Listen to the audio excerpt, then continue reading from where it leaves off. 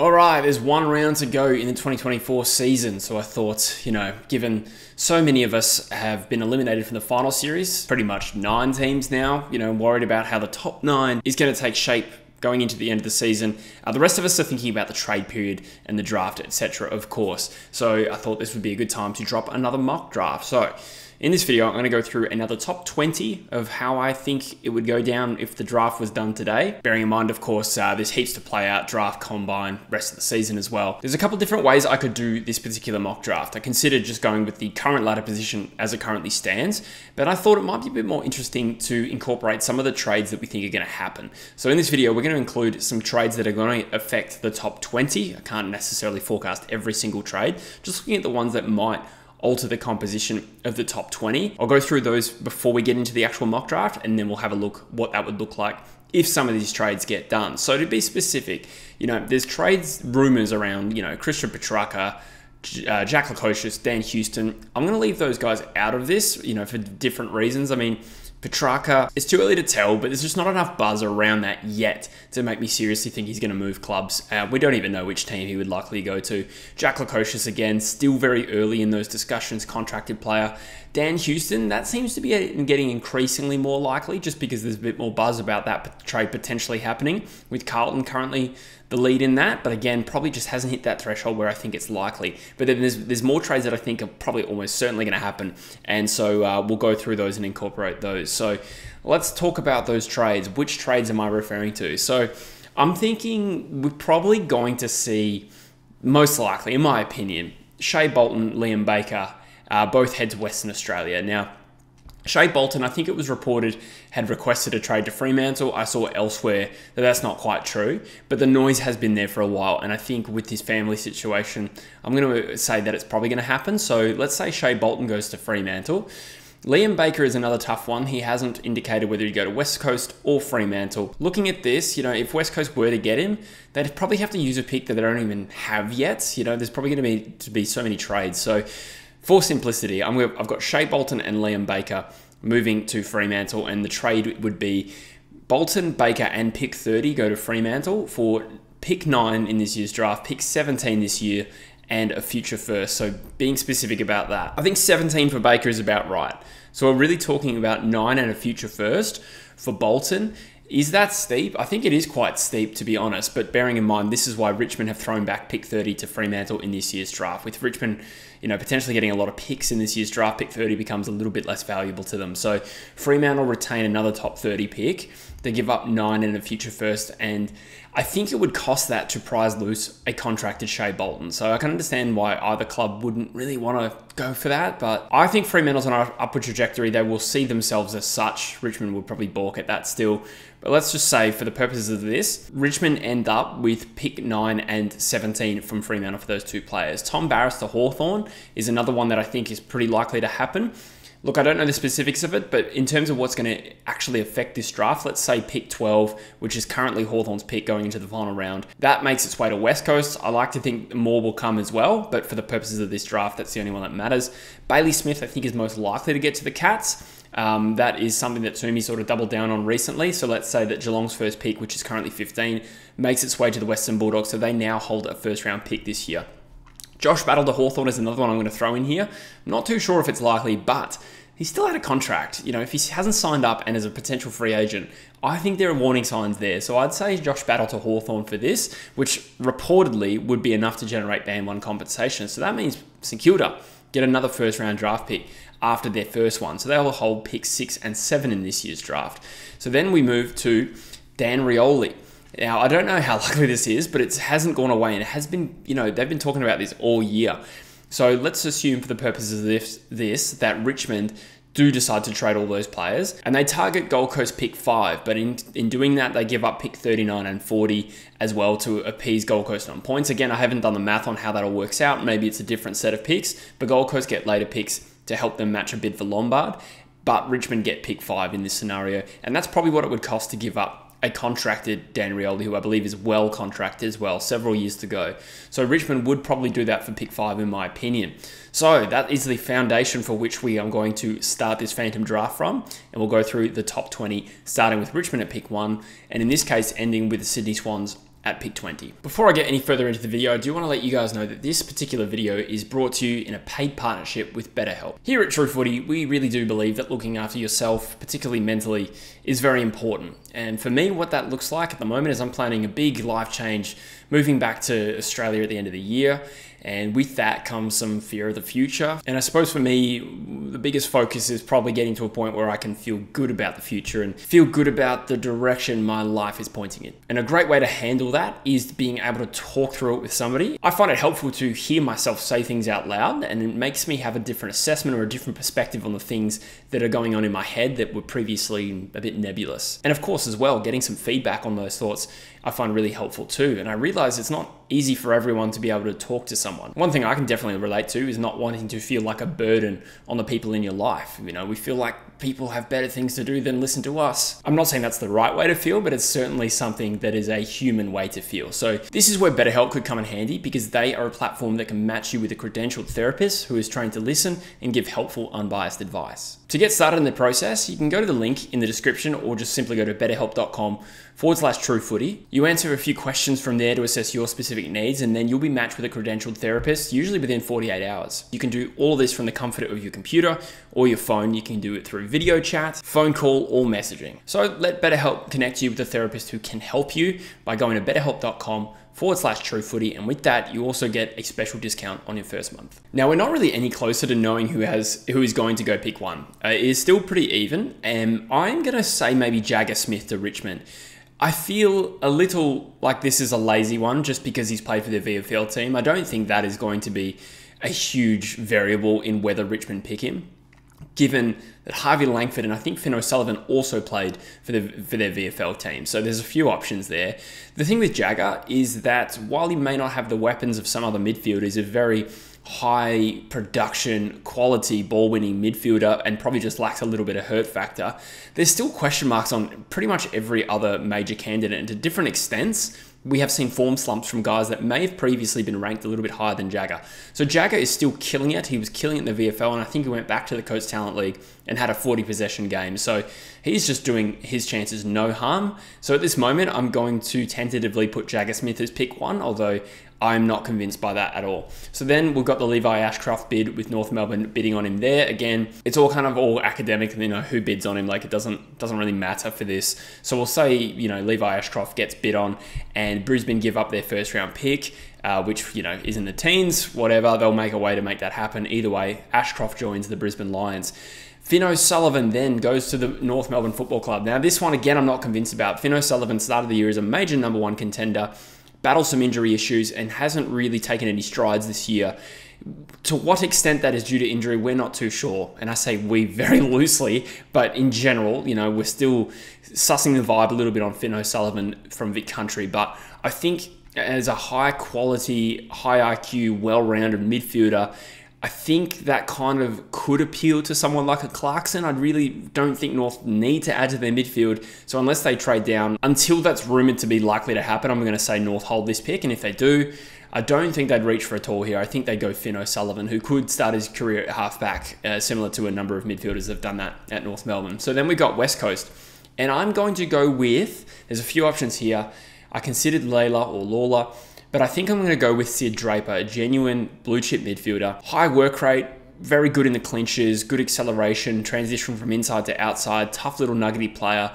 I think, you know, despite the champs, I don't think he played his best football, but again, another player recovering from injury, and his form since then, particularly at Sandford, like men's level, has been of a very high quality. He's gone up to the next level and performed really well. So I think he's only helped his chances. I know Toomey doesn't rate him. I think he rates him about 7, but I think he's a very West Coast pick, and West Coast will definitely be in the market for midfielders. So, and then you've got the Adelaide Crows. Now, they're probably looking for a midfielder with a point of difference, in my opinion. So they've got a couple of options here.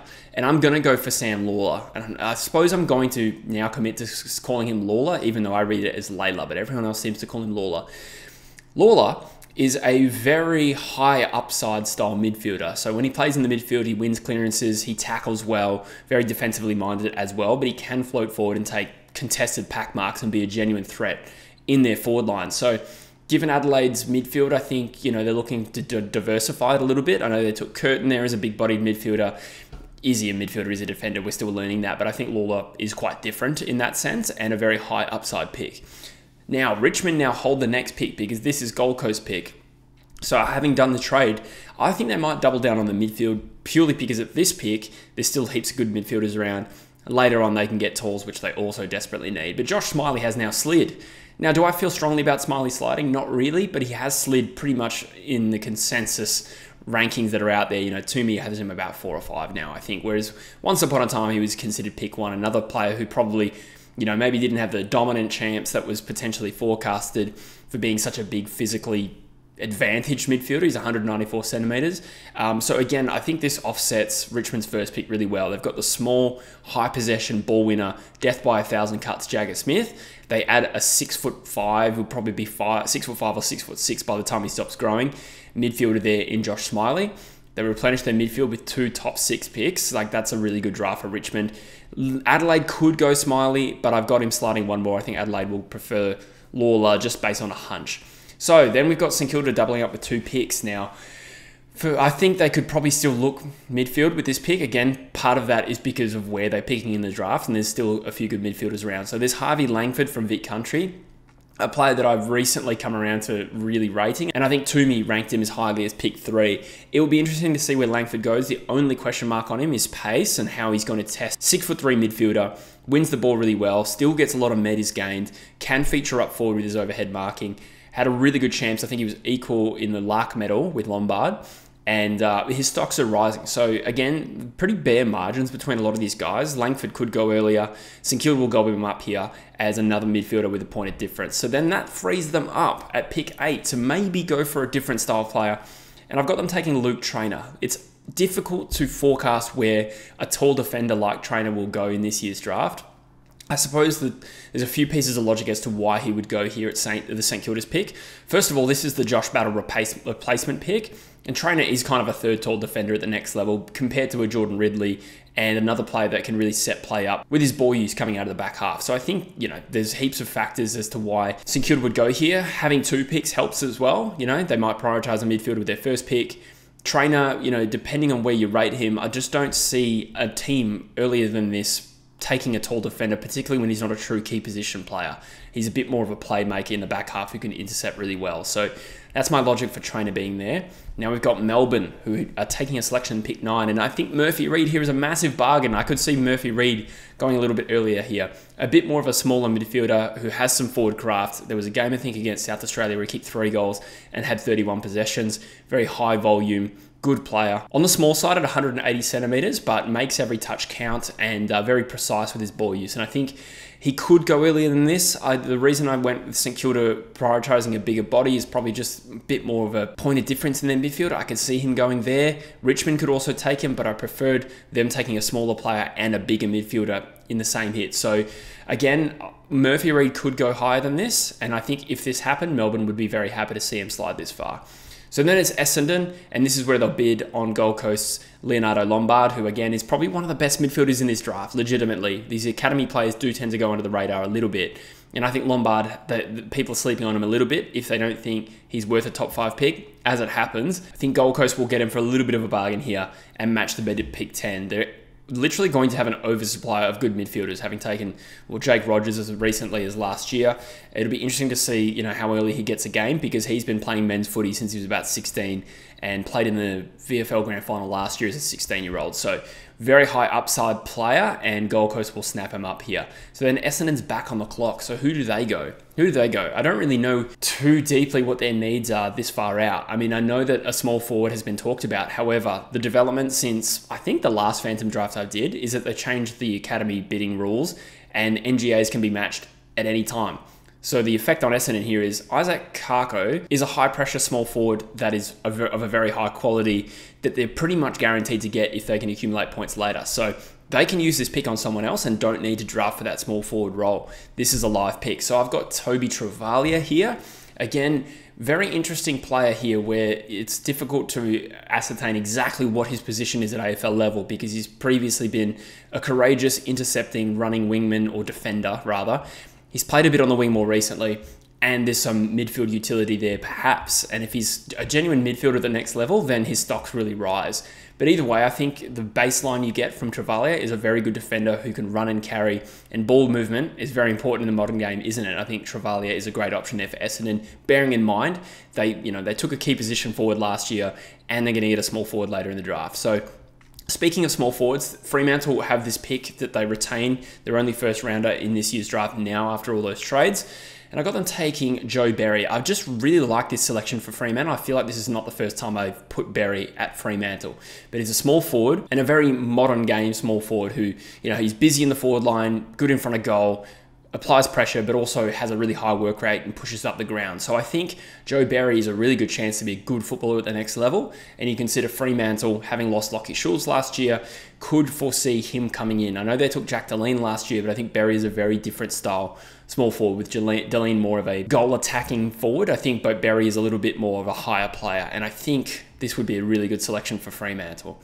So then Richmond re-enter at this pick, and I think they're in a position to go tall. And they'll pluck Harry Armstrong, who's probably the highest rated key forward, if I haven't forgotten somebody already. No, Harry Armstrong is the man, I reckon, and his stocks are rising. And I think Toomey had him in his top 10. So, I think he could go higher than this for sure. The only reason he hasn't is just considering the needs of teams above them. I mean, which teams need a key forward out of any of the picks I've taken already? I suppose you could say Melbourne, having drafted Van Rooyen, and, I'm not too sure what's happened at Jefferson. I've really lost track of that. I think Melbourne could be tempted by the midfielder there in Reid. Does St Kilda need one? I mean, they've got Max King. I don't know if that's a priority for them, but it's possible. I really don't think Adelaide need one. West Coast certainly don't need one. And North Melbourne all the way up pick 3. They could take Armstrong there, depending on how the rest of the season and draft combine goes. But at this stage, it seems unlikely. So Richmond get a bargain there. They do need key forwards. They need talls all over the field. They need talent all over the field. So this would be a really good bargain for them if they can get Harry Armstrong there. Then I have Carlton bidding on Isaac Kako, the small forward I mentioned before. Again, very dangerous around goals, very good pressure style forward, probably exactly what Essendon need in my opinion. So Essendon will match a bid there using later picks, and Carlton are back on the board. So I've got them taking Taj Houghton. Again, I think they could use a small forward to some extent, but Houghton, while his brother is a small forward, he's a little bit more of a high half forward and player who started to prove himself as a midfielder who can genuinely accumulate the footy, and he can make things happen as a playmaker too. So I think any team in the league would love a Taj Houghton. I think it suits Carlton, and the reason he's not going higher is because he did an ACL early this year. So they picked the Vic Metro boy, and I think they'd be very happy with that. It is possible this pick ends up at Port Adelaide for Dan Houston, but like I said, we're so early into that story, I was unwilling to commit to that. So this would be Hawthorn's pick, but now it belongs to West Coast as part of the Tom Barrass deal. And I think that West Coast could still go midfield. I think that would still be a priority, bearing in mind there's some good key backs they might get with their next pick. So I'm going to go with a player with some speed and class in Xavier Lindsay from Vic Country. Again, a very, very dangerous outside midfielder. Played a little bit of half-back because he's got that run and carry, he's got that distribution, he's got that agility. And I think West Coast, watching them, they have a number of needs, but I think polish and skill and class using the ball inside 50 is one of the biggest priorities, having already taken Sid Draper, a genuine midfielder. Xavier Lindsay is also a midfielder, but in terms of skill set, very different. So I think they'd be very happy with that, and it's probably a little bit of a bargain too. But you can start to get a feel for some of the strength of this first round, because I keep getting down to different names and thinking, oh, that's a bargain. And speaking of, you could say the same thing about the Western Bulldogs pick here. This pick belonged to Geelong. It now belongs to the Western Bulldogs, having traded for Bailey Smith, which again, could involve other picks, but it doesn't affect this video. So they're going to take the first West Australian talent in this draft and take Beau Allen. Considering their needs, it's a tricky one. Could they go another key back? They do have Buslinger, and they definitely don't need a key forward, in my opinion. So if they don't go for a tall back, I think there's options later in the draft as well. They'll go for a midfielder, still need to replenish a midfield that has, an aging Liberatore, talk of Jack McRae finding another home as well. Beau Allen probably suits them here as a best available talent. Now, 191 centimetre, defender converted to a midfielder, very athletic, very quick, ball use is decent without being outstanding, very tough and gritty, could be a genuine inside mid, could be a wingman. There's been comparisons to Ruben Jinmi. I see that. I think I've made those comparisons myself, actually, but I've also read them elsewhere, and I do tend to agree. So they'll get a tough inside-outside midfielder who can run off half back and be versatile and add to their young talent, which I like. GWS is a really hard team to forecast who they're going to pick because they've been pretty outspoken about just picking from their own board, which tends to look different to other boards. So ascertaining what they need is tricky. They could go tall. The thing is, with guys like Buckley and Sam Taylor, like those guys have still got a lot of years left at AFL level. And there's Lika Lear, who is still there, that they took in the first round a few years ago. I'm not 100% sure how his progression is going. So if they don't go tall defender, I still don't think they really need a key forward, having taken Cadman, and with Jesse Hogan in the form that he's in. This leads to midfield. They also took a small forward in Phoenix Goddard. They've got plenty of depth in that position. I say midfield, having lost Taranto and Hopper a couple of years ago. So long story short, I've gone with Cooper Hines here as a best available talent. 190 centimetre midfielder forward from Vic Country. Again, the Vic Country connection also makes sense. Vic Country kids are supposedly less likely to request a trade home, and that is always going to be a consideration here for the Giants. But Hines is a very powerfully built, pretty explosive athlete, and from a best available point of view, this makes sense. I think Toomey's got him around his top 20. So we'll see what happens. I do find it tricky to forecast what GWS are going to do. So now we've got Richmond again at pick 19. So how have they gone so far? They have taken Smith and Smiley, and they've taken Armstrong, a key forward, and therefore, probably still looking tall at this selection, I think, because we're starting to get into the part of the draft where there's a heap of good talls. So do they favour a tall forward or a tall back? I think they could go either way, bearing in mind that Gibkiss they've drafted, he's just done an ACL, he hasn't had much luck. They could go with a key back, but I also think they could still go with a key forward. And there's probably a handful of good key forwards left, and perhaps a depth of key defenders still on the board that Richmond could get with a later pick. So I'm going to go with Jobe Shanahan here. Jobe has, in particular, like the last few weeks, stepped up to, I think it's Essendon's VFL side, and kicked like 11 goals in 3 games. A 194 centimetre contested marking forward. A little bit undersized at the moment, you imagine he'd grow, but the impressive aspect there is that he's doing it at VFL level. Like, that is actually very impressive. So do Richmond need to pick 2 key forwards?